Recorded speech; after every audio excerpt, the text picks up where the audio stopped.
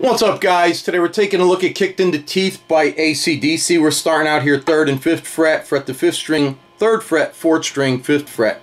I'm going to go ahead and strum through 5 and 4 once, and then it's a quick transition back to the 2nd fret, barring 3 and 4, just fretting the 4th and then strumming through the open 5th, 4th, or 5th, 4th, and 3rd 3 times,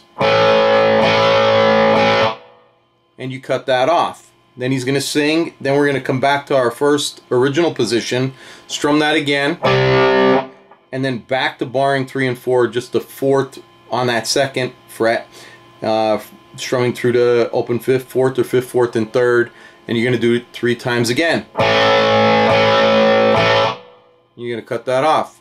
He's going to sing some more, and we're getting ready down here. 5th fret, you're fretting the 3rd string.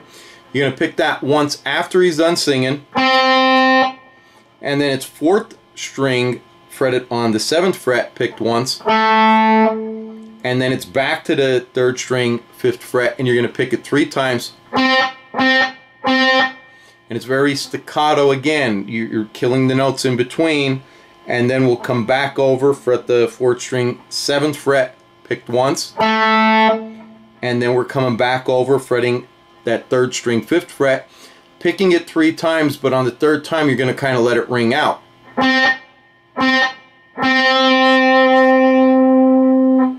And then right after that we're back at the 2nd fret, barring 3 and 4, just the 4th, and strumming through that open 5th, 4th, or 5th, 4th, and 3rd once, and then you cut that off.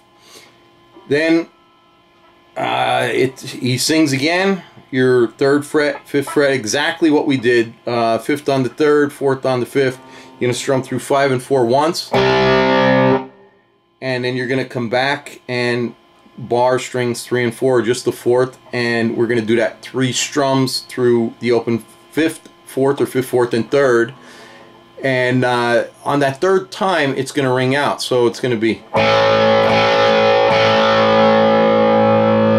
and while it's ringing out, that's when he goes.